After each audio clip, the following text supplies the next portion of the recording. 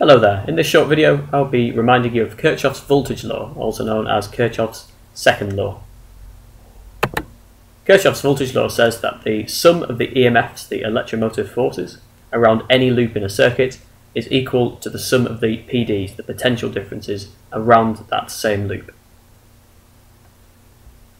Let's begin by considering a circuit. This is a series circuit, but you'll note, like in many Kirchhoff's second law problems, we have two sources of EMF. We have a 12 volt battery on this side and a 5 volt battery on this side. And the two are arranged, you'll notice, so the positive terminals are facing each other, so they are actually opposing each other's EMF.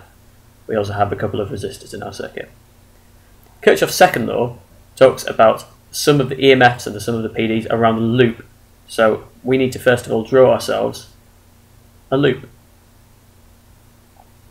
Now, what's really important in Kirchhoff's second law is that the direction of arrows that you draw, whether it's a loop or a current, does not actually matter as long as you are consistent in your maths. If you're really consistent and you trust that the maths and the numbers will work out, then you'll get the correct answer regardless of which direction you choose to draw the arrow. In this case, I've chosen to draw the arrow that way around because it seems to make sense. It seems to make sense that this larger EMF here would push the current around this way, opposed by this smaller EMF here. But as I say, I could draw it either way if I wanted. I'm also going to draw a current onto my circuit, and I'm going to draw the current in this direction as well, again just because intuitively it feels like that's the direction the current is flowing. If in fact I'm wrong about that, it's not a problem. I will end up with a negative number and I'll know that I should instead draw my arrow the other way. Let's begin by writing out Kirchhoff's voltage law, Kirchhoff's second law, as symbol equations. So here we have the sum of the EMFs is equal to the sum of the potential differences. So let's add up our EMF. So we have 12 volts here. And remember, direction is really important. We're going around our loop. So we're beginning here, going around our loop. There's no EMF there. Here we have another EMF. Now this EMF, this is the positive terminal on the battery here.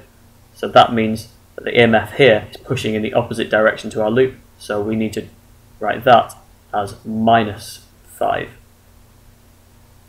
That will be equal to the sum of our potential differences.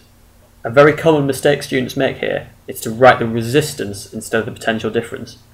This 10 ohms is the resistance. We don't know what the current is, so we can call the current I. Now, potential difference V equals IR, so the potential difference across this resistor is going to be 10 multiplied by I.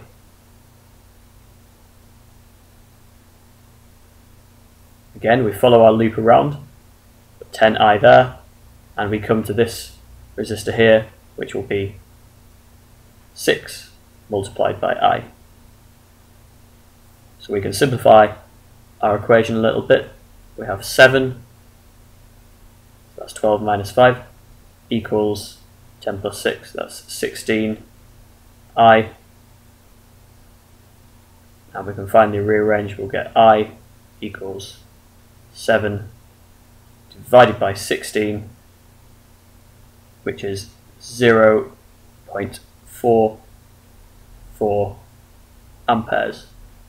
So by using Kirchhoff's second law here, we've been able to calculate our unknown current.